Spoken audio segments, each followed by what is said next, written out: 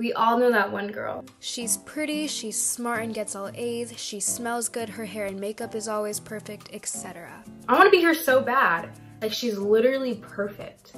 She's that girl. And we're all wondering, how do we be her? In today's video, I'm going to show you how. Hey guys, welcome back to my YouTube channel. I'm Jenny, and today I'm going to teach you guys how to be that girl. Step 1 to becoming that girl is hygiene.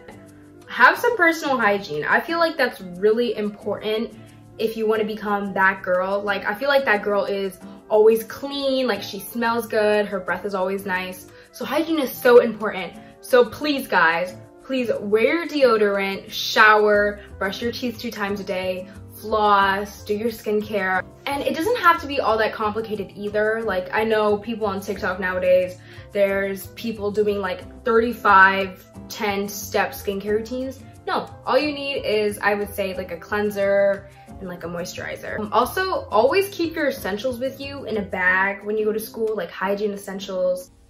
I always bring things like deodorant, chapstick, hair ties, touch-up powder, perfume, and a comb mirror. Step 2, organization. I personally use a planner. You will never catch me not using a planner. I feel like that girl has everything planned out to like the smallest detail. So I feel like that's why organization is really important. It helps you track things in your day and list out the important things you need to do. It helps me stay like really organized and on top of everything. It helps me remember like the actual important things, like the things I need to do. A good alternative for paper planners are digital planners like Notion. It helps you plan out your day effectively, and you can make it all cute and aesthetic. Organizers really like keep you in check and brings you a step closer to being that girl. Step 3, choose your outfits the night before. Literally, like, this saves you so much time in the mornings. Like, there have been so many times where I've almost been late to school because like I couldn't decide what to wear. Like, please do this. It will save you so much time and energy in the morning. Step 4, having a set schedule. I feel like having a schedule in general is very important. Like having a schedule for when you eat, from when you sleep, when you wake up.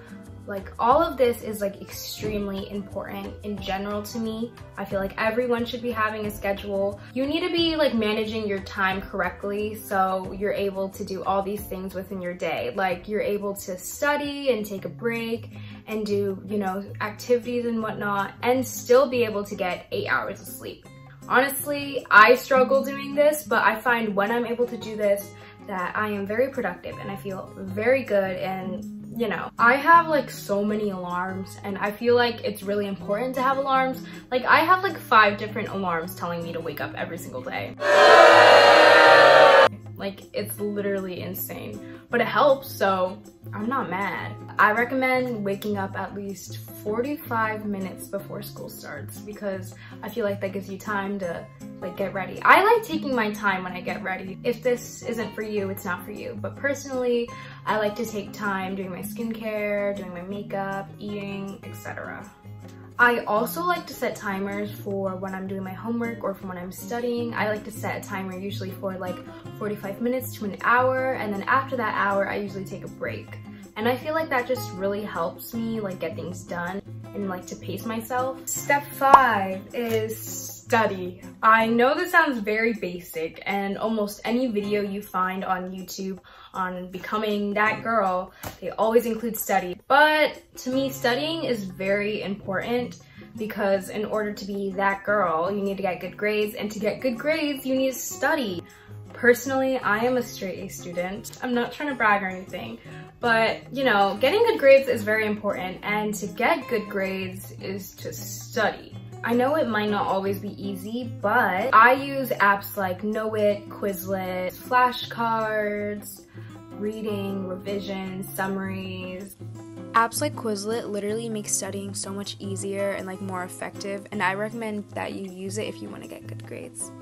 Step 6, participate in school activities. Most schools offer things like clubs or sports, and I feel like it's very important to socialize and to join those clubs because, you know, school is not just about studying and getting good grades.